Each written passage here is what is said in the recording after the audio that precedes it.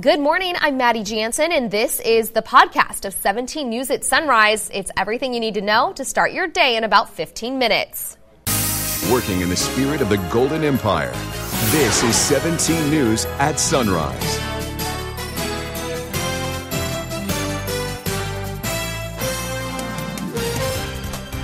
Good morning. Detectives just clearing the scene of a deadly shooting in South Bakersfield. 17's Mary Kay Paquette will be live there with the latest. Kern County is now considering adding the motto "In God We Trust" to patrol cars. This after Shafter gets ready to take on the issue. We'll tell you what Sheriff Donna Youngblood had to say about the controversial proposal. An annual family vacation turns tragic. 2 teens missing in the Kern River. Crews will be out searching again this morning as the family waits in hopes. This is Tuesday, June 18th, 2018. Good morning. Great to have you with us. I'm Maddie Jansen alongside Alex Fisher and Kevin Charette. Yeah, and of course it was a warm day yesterday, and I know that that trend is going to continue. Yeah, more warm weather in store for us today. In fact, yesterday we were below the century mark. Today I think we'll push it just right near 100. Barely? Just barely. But it's definitely going to be hot, and we've been talking about the river and how inviting it is, but just stay out. It's flowing pretty fast right now. Yesterday's high, 98 degrees. Our record of 109 set back in 1961, so we're far off from that. Right now, we sit at 77 in Bakersfield with no winds to talk about at this time. And as we take a look at the day, we will be starting out in the mid-70s by 7 a.m., 94 at noon, and then by 3 o'clock, we should be right near 101. 59 degrees in the Tehachapi area right now. No winds for you. We'll see a little breeze pick up throughout the afternoon, starting out near 60. And then we are expecting the 80s this afternoon by 3 o'clock, a northwest wind at 18, and we'll be right near 86.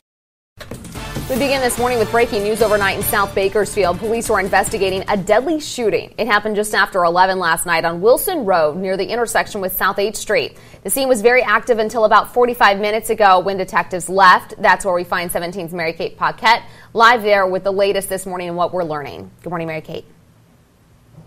Good morning, Maddie. Alex, that's right. A man is dead this morning following that late night shooting here in the 1600 block of Wilson Road, just off of South 8th Street. Now, this was, Maddie, as you said, a very active scene until about 45 minutes ago. Police were still out here into the early morning hours investigating this shooting. When police originally received calls, they received calls of multiple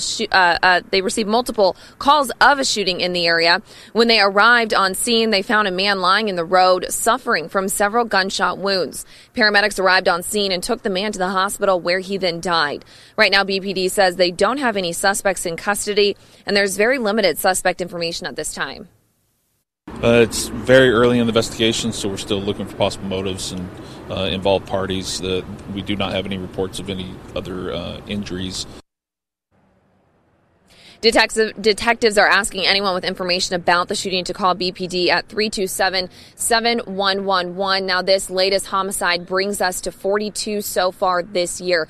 Again, this scene was very active until about 45 minutes ago. This road shut down here in the 1600 block of Wilson, but it has since reopened. So if this is part of your morning commute, it is clear and you are good to go to come this way. For now, I'm live in South Bakersfield. Maddie, Alex. All right, thanks very much, Mary Kate. And as Mary Kate just mentioned, this brings the total number of homicides in Kern County to 42, according to our Kern County homicide tracker. That's down from 54, the number of homicides there were recorded at this time last year. 2018 was the deadliest year on record. We keep track of all of those cases and share what we've learned about the victims. You can find that all on our website, KGET.com. Just click on the homicide tracker icon. 5:04 now, and it has been a divisive topic of debate in cities around Kern County for months now. Should the words "In God We Trust" be put on patrol cars? Now Sheriff Donna Youngblood is weighing in, and 17's Karen Waugh has his response. It started with Delano. In April, it first approved "In God We Trust" decals on its police and fire vehicles.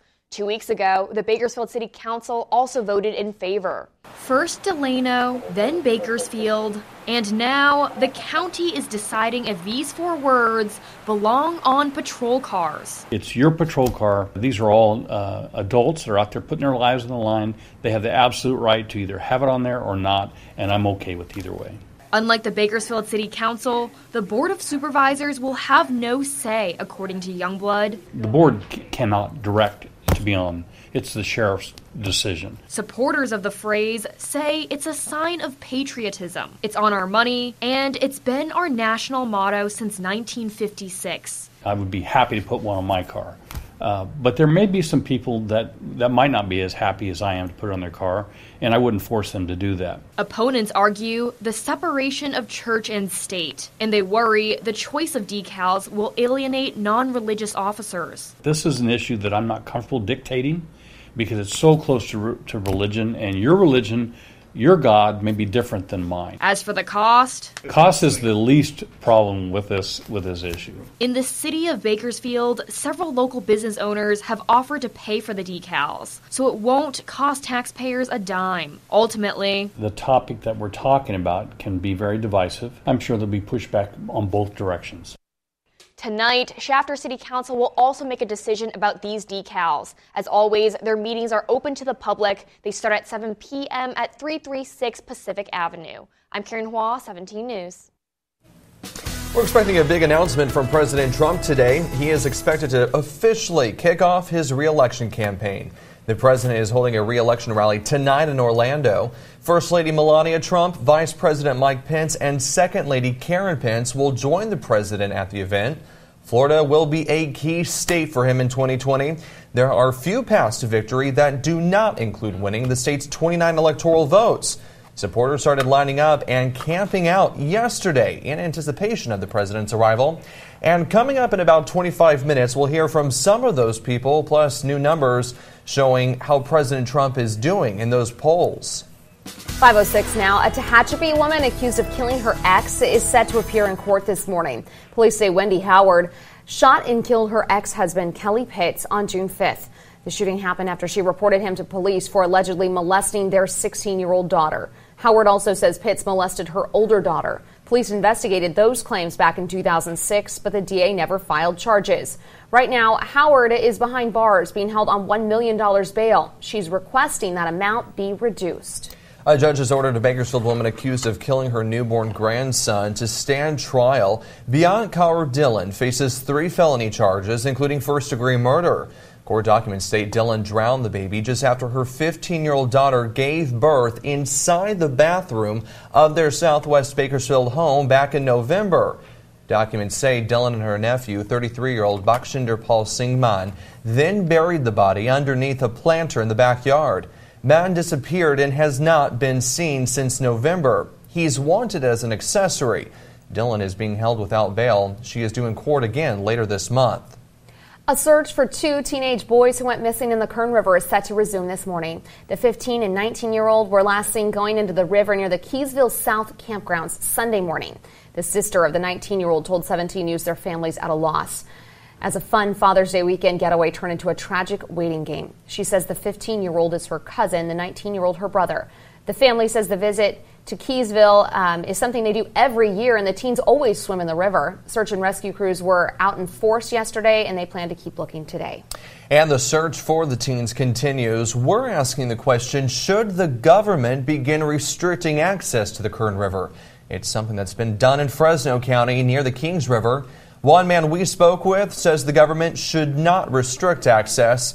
He believes people need to make decisions for themselves. We should be free to enjoy this river. I don't like government telling people they can't do something. We should be free to be stupid. It's a liberty. That's unfortunate. Government has no business telling us what we can and can't do. Kern County officials say even if they sought to restrict access, it would be a logistical nightmare. The Kern River has hundreds of unofficial access points. Some of those are on state land, some of those are in county property, some of them are federal property, and then still yet more are on private property.